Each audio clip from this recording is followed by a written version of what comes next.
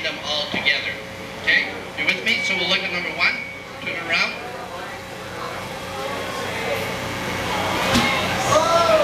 So again, in the Artist of Legal, the one that we have that has the most detail in his drawing is definitely Jacques.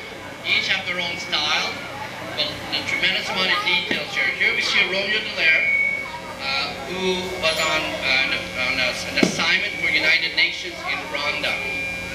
We chose him because we wanted to honor the local Canadian forces and their work there, and also at the same time recognize that the work the Canadian forces do is not easy, but still it creates an impact. So how do you portray that? So here we have Roméo Dallaire, which we also chose because our mandate is with the Francophone component, Francophone angle to it. So we need to find someone who was fully bilingual to maintain our mandate. Otherwise, doing murals, we'd be asked to do murals all over the country. And we just don't have time for that. So here's your Roméo Dallaire. On the top corner, you see a symbol of the United Nations. If you look in the bottom, we have fires that were in Iraq. Iraq, the first time the United States went into Iraq was the same time as the genocide occurred. It is a political message that how come in Iraq, when something happened quickly, the United Nations and the United States and other countries went to help, but not that far away in Africa where there was no oil, a genocide with 800,000 people died was completely ignored and put aside. So that part in the bottom there is subtle, but there's a political element to it.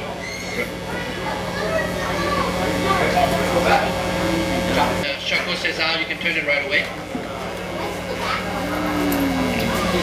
This picture shows the suffering of the genocide, and you see here on top a child carrying another child on its back.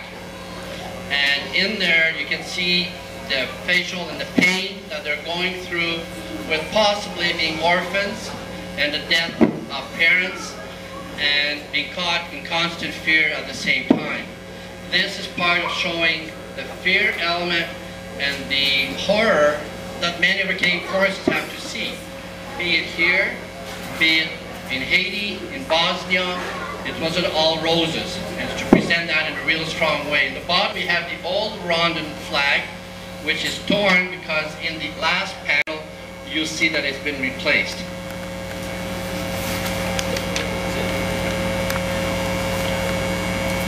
So this picture is to show part of the pain. It's a portion of the mural on the horrors of war and what we see. This third one, actually in this third one is represent Roméo Dallaire, but the real person in that picture is not Roméo Dallaire, although it's been adapted. It's actually Mr. Douglas. Donald, stand up. He's actually the fellow who's over there holding it. He was holding his daughter for the pose, Larissa. And then Jacques did that in an adaptation, made him a little bit leaner, but a little bit the same height. And then his daughter, who's very white, we added color to represent the local people. So those from Alexandre Taché, that's actually Larissa, who's in that, the woman in there. So here we see Roméo Dallaire from the scene of the shaking hands with the devil, taken from that movie, where he actually literally carried people down the street to the side because vehicles could not drive. There was that many dead bodies. And then those who read the book have seen it. So it's to show again that horror. And yeah, that's basically it. You'll see this blended in a minute, but this ends up the other picture. And the road together here, there's a road. And when Jacques painted that, it was a road, and in the end, it's got to turn left or right. Jacques brought that in to show that the future of Rwanda, where will it go? Will it go where it was before, or will they move ahead as a nation and just rebuild itself? So as you see that later on, you'll see how it blends into a road, and there's a choice to be taken there. You see also here the beginning of the new scene. In the end of that, because of our Canadian forces and the Roméo Dallaire, the people who were there, the country has rebuilt itself. Now we're moving after the pain we're moving towards what's happened and the positive results of what the Canadian forces there in that Rwanda. And again, we're using Rwanda. It could be many other countries, but that's the one we chose for this painting.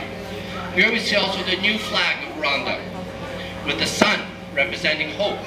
And it's their new hope for the future as they're rebuilding. We can see a person playing soccer. It's back to life, enjoying children playing. And that's, since the war, that's what we see has happened in the country. In the last one, as you bring that back, you'll see the green fields of Rwanda, how actually is a very beautiful country.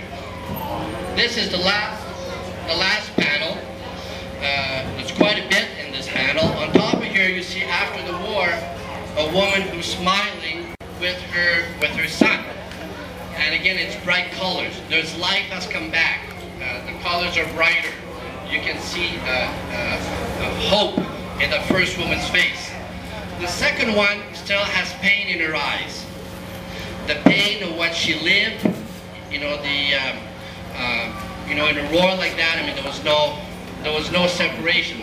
No question family members would have been killed. There's that pain there, uncertainty of the future. But she's ready to move ahead. Within that, there's uncertainty, but there's also movement ahead. And both are put together for the future. Brighter colors. It's hopeful for the future and what is to come. We see Roméo Dallaire here reflecting, what now? How did this ever happen? How did the world allow it to take place? He's reflecting. Roméo Dallaire, we've asked him to come here today. He couldn't come because his major work now is preventing children soldiers across the world.